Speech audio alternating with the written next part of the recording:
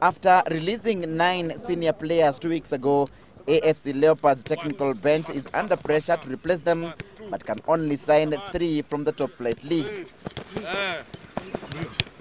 Jimmy Bageye of City Stars is said to have completed the deal, but was conspicuously absent during their morning training session. AFC is also hoping to sign Mike Baraza of Ulinzi Stars and Charles Okwemba of Rangers in order to boost their striking force after the departure of Itumbu Mbem, Hugo Nzoka and Dimonde Selenga. You know, these players must have the playing card. You must get them registered in time. So we are working to be the deadline so that we ensure that by before the end of the day today or tomorrow, we get them. Overlapping defender Collins Kisuya of Ulinzi Stars may also return to Ingwe should a deal go through in the next 48 hours.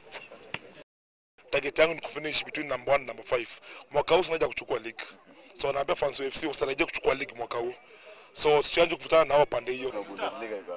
The team's executive committee unveiled a new replica jersey and sent a warning to those selling the old replica jerseys to stop immediately. The jersey, which go on sale this Thursday at selected stores across the country, will retail at 1,500 shillings each. Geoff Washira, Citizen Sports.